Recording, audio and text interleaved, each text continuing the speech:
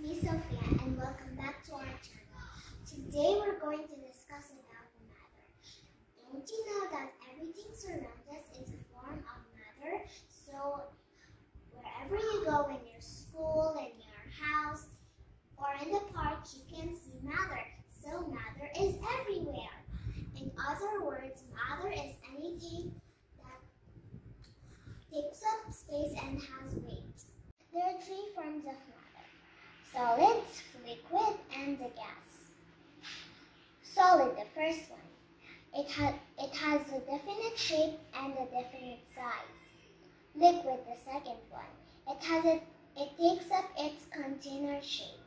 And the last one, the gas, has no definite shape and no definite size. So here I have the examples of solid: the book, the blocks, and the Barbie doll. So here I have the examples for liquid: soda,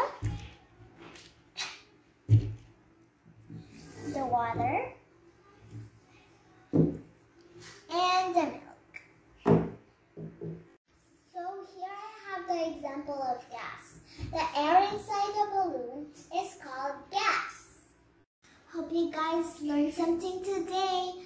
And don't forget to like, share, and subscribe. Bye. God bless you.